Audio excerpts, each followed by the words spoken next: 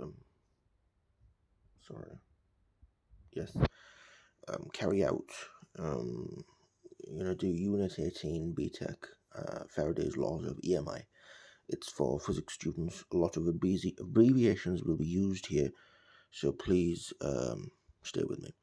So I'm going to talk about Faraday's Law of EMI, and it's all about induction, coil, magnetized electromagnet. It's basically about a moving coil, galvanometer, milliampere,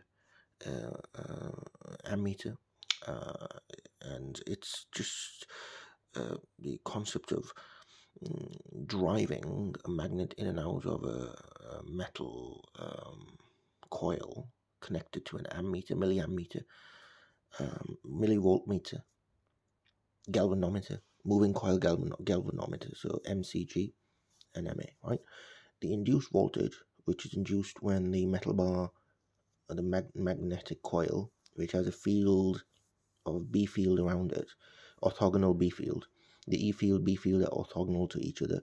A magnet has a surrounding concentric ellipsoid B field around its body, and those lines, B field lines, when they get cut, intercepted by the coil, cross-sectional area of the coil, it generates flux, and the generated voltage as a result of that flux in that coil is directly proportional to the product of the number of loops, n, and the rate at which the magnetic flux changes within these loops. Rate at which B flux changes within these loops, which is BA over T. So B field times the cross-sectional area, as I just mentioned, and a movement across the solenoid, into the page, out of the page, divided by the time, which is the rate, right? So the first one is EMI, Faraday's law of EMI. Number one, N brackets open BA cos theta. So it's mostly cos theta, not sine theta. Sine theta is quite rare. And then, because usually sine 45 doesn't yield anything, sine 60, sine 45, it yields very small. So it's usually cos 45, cos 60, cos 90, right?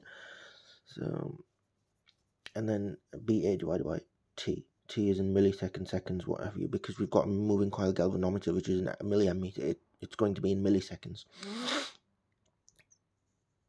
This law states that an EMF is generated if the magnetic flux changes for any reason, okay? And all of these factors can affect the rate of change of the flux.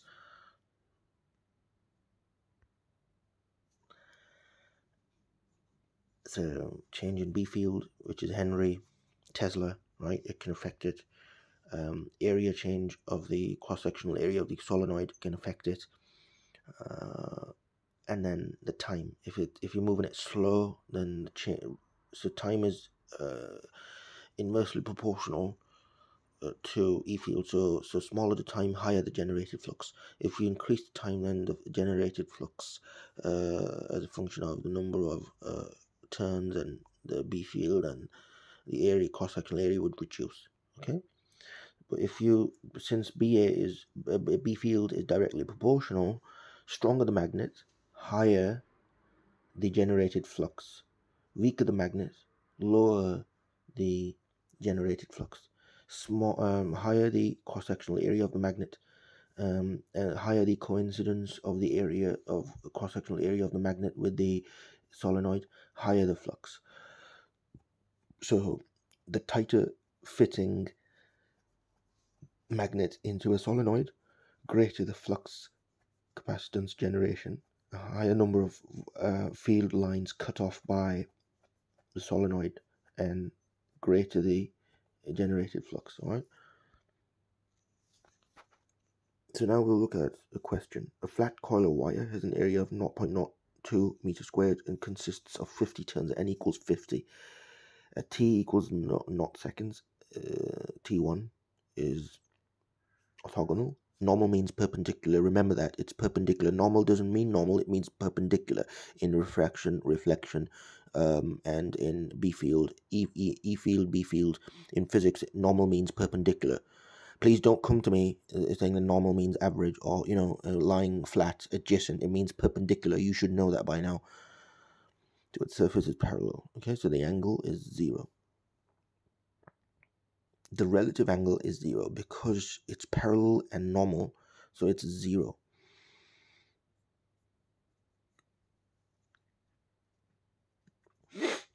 To a constant B field of 0.18 Tesla. The coil is then rotated through an angle of 30 degrees, so the cos 30, it'll be cos 30, and the time will be 0.1. So the time differential will be 0.1 minus 0.0. So the time differential delta t would be 0.1. Cos theta would be cos 30 degrees, and then it'll be so this is what you'll do. 0.18 Tesla times 0.02 meter squared, bracket open, cos 30, bracket closed, divided by 0.1, and you get minus 0.24, which is away from the magnet. So the generation of the voltage would be away from the magnet. This is what 0.24 means, anti-clockwise. And yeah, Lenz's law. Lenz's law is about your right palm. Take your right palm, corkscrew your fingers, and the current would travel in the direction of the thumb pointing upwards or downwards. All right. So an EMF generates a current which induces a counter-magnetic field which opposes a change in the B field generating the current. So it's a bit like equilibrium analysis, reaction kinetics, except it's to do with B field. And this is a link I've put in here for you, magnet.fsu.edu. These are American websites, very, very useful. You can download it, copy paste it, download it as a PDF, and then revise from it. An induced EMF drives current I equals I naught sine 2 pi ft around the circuit, just as the EMF of a battery does. All right, so, but EMF is a lot smaller. EMF is E equals I small r. With the battery, conventional current, DC currents directed out of the positive through the attached wire into the negative. Right, this is true for EMF. But the location of the positive and negative terminals is not as obvious. So it's quite a mystery, bit of a mystery. EMF is always been a bit of a mystery. To determine the location of the positive and negative terminals, i.e. direction of current, it's important to remember that there are two B fields in these situations. One generated by the original summative overall B field, and the second one is induced B field, which is a component of the induced current, right? So Lenz's law states a polarity from the induced EMF is first found by knowing the induced B field opposes the original flux change. It doesn't oppose the original flux. It opposes the original flux change. So it opposes the change in the original flux. And then you use the Fleming's right-hand rule. And if the fingers point in the direction of induced magnetic field and coil, and the thumb points in the direction of the induced current. So that's how it is. Remember that right-hand rule for generators, left-hand rule for motors.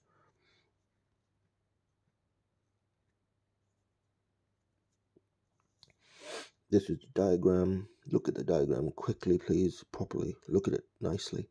The induced magnetic field opposes the original flux. Using the right-hand rule. So now we'll read about Lenz's law. When an EMF is generated by a change in B field, B flux, according to the Faraday's law, the polarity of the induced EMF is such that it produces a current whose B field opposes the change in which produces it. So it's a push and pull kind of a thing. The reversion, constant reversion. This is how the motors utilize this principle to keep rotating around the brush commutators. The induced magnetic field inside the loop always acts to keep the B field in the loop constant. And you can look at these diagrams, right? When you take the magnet north pole is anti-clockwise, south pole is clockwise, and clockwise attracts, not anti-clockwise attracts, anti-clockwise repels. I know it's against the conventional Cartesian you know, cultural norms, but it's it's not. This is how it is. What I've just spoken is absolutely correct. So, and now in the first figure on the left, top left, you see an anti-clockwise magnet going down into um, an anti-clockwise circuit. So it'll be an attraction. The current would be induced that way, outward, according to the Fleming's left-hand rule. The second one, it's an anti-clockwise going into a clockwise, so the current would be induced away from the coil. This one is a clockwise circuit into an anti-clockwise, so that it would be the current B field induction would be opposite. And so you can apply the left-hand rule in order to find out the field, current, and thrust, the force. And then in the last one here, bottom right, you'll see the clockwise magnet face going into a clockwise. So the induction of the B field would be away. Right. So whenever it's a clockwise into an anti-clockwise,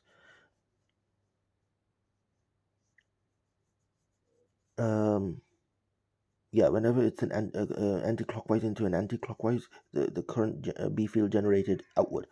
When it's an anti-clockwise into a clockwise, it's generated away from the coil. Whenever it's outward of the coil, away from the magnet. So again, an anti-clockwise pole into an anti-clockwise coil, the current would be generated towards the magnet. Number 2, bottom left, anti-clockwise B field into a clockwise solenoid circuit, the B field induced would be away from the magnet. Then the south pole is a clockwise magnet field lines going into an anti-clockwise solenoid circuit, leading to an induction of B field towards the magnet. Then you have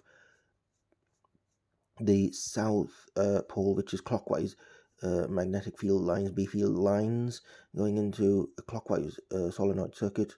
And so again, we see the induction of the B field would be away from the magnet. So anti-clockwise, and anti-clockwise, and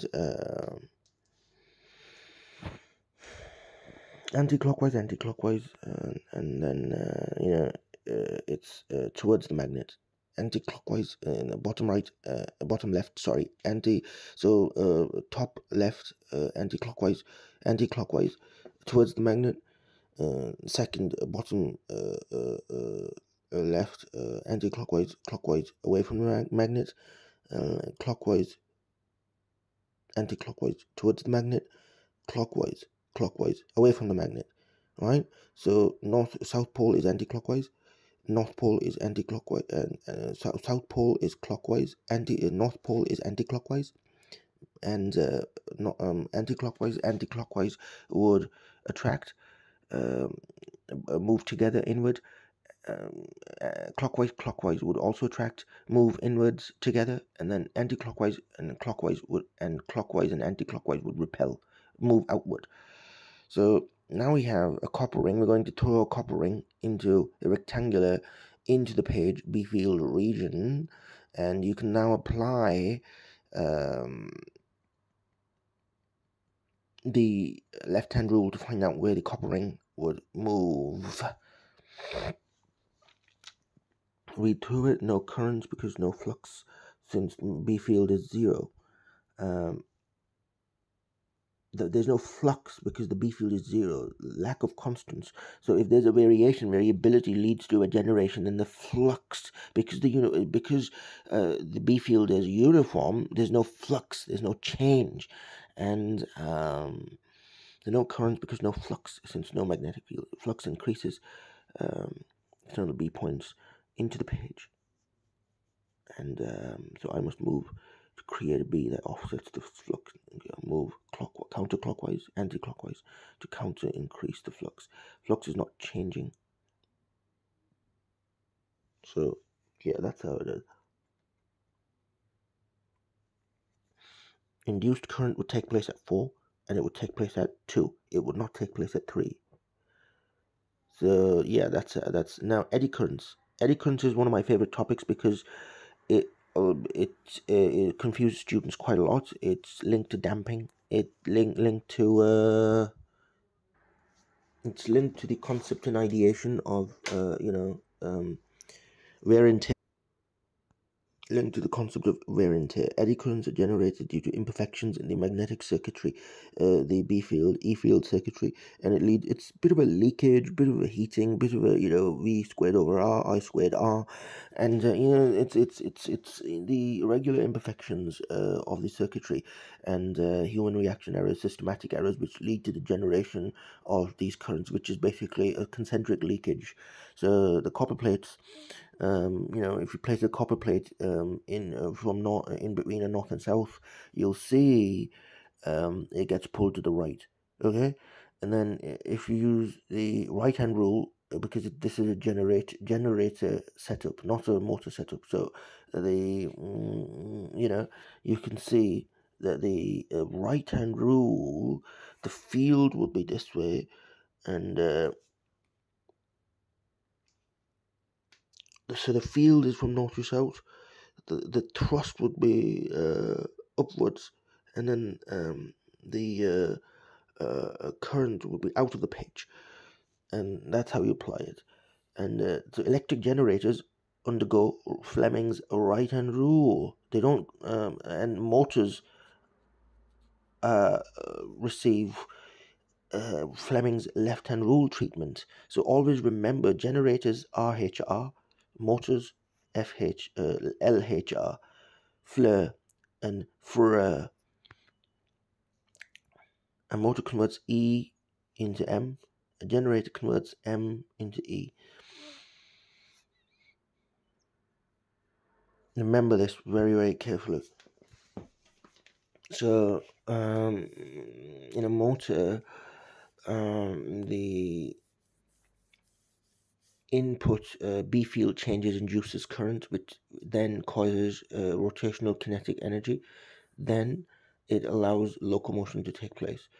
Whereas in a generator, the input of mechanical energy, which is, let's just say you have a dynamo on top of a bicycle, so the chemical energy in your muscles, glucose, is converted into kinetic energy, rotational kinetic energy of the bike gears, and then which leads to the generation of electrical energy, which is emitted as light.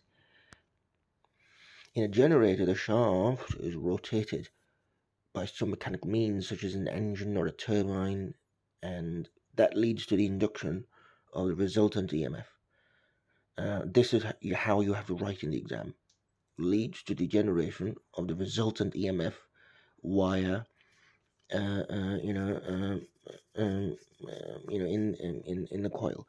So if the generator is connected to an external circuit providing DC, the electrical current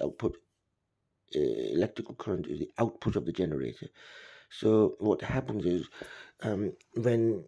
so you're doing a movement, you've induced mechanical rotational kinetic energy movement that the generator is capitalizing upon and is connected to an outward circuit such as a bulb or a tungsten wire in nitrogen vacuum. Then you'll obviously see the current getting transmitted to that coil and the bulb would light up. If one end of the magnet is plunged in and out of the coil of wire, the induced voltage alternates in direction, which is V equals V naught 2 pi sine 2 pi ft. And the B field strength inside the coil is increased. The induced voltage in the coil is directed in one way. When the B field strength diminishes, because every magnet degenerates over time, every magnet will become smaller, weaker over time. So you have to place it in vicinity of another magnet, or you have to place it in the freezer for it to regenerate or resuscitate its magnetization, magnetic permittivity, magnetic ability, magnetization power back to a bit of as close to original as it was. So putting it in the freezer helps. When the voltage changes direction, so does the current. All right. So voltage and current change are homodirectional. They are homodirectional, voltage and current, whereas power and current are not. Power is a scalar quantity. It doesn't have any direction. So and resistance is a static property of material property. So it doesn't have a direction either. Lenz's law basically states that moving B field will induce a current by inducing flux, and then that current will end up producing its own concentric B field around it as it moves in the circuit,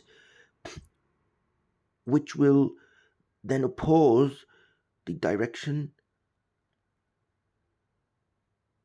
of the B field flux. Remember this very, very carefully. Repeat it. Look back. And so whenever there's a circuit completion and there's a B field generated, and that would generate current, that current would then have a concentric B field around itself in its field, and that would oppose the that would be opposite to the direction of the change of the direction in which the B flux is taking place. That's what you need to realize. So it's counter.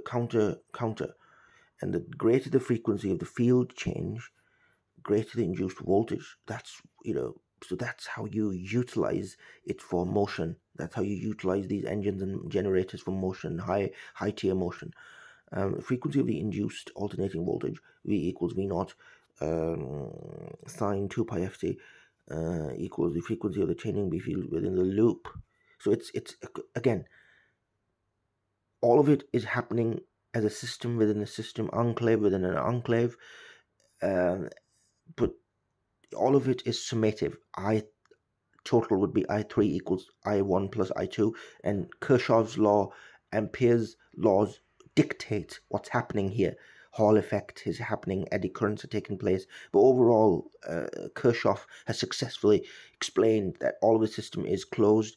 Any wastage which takes place is through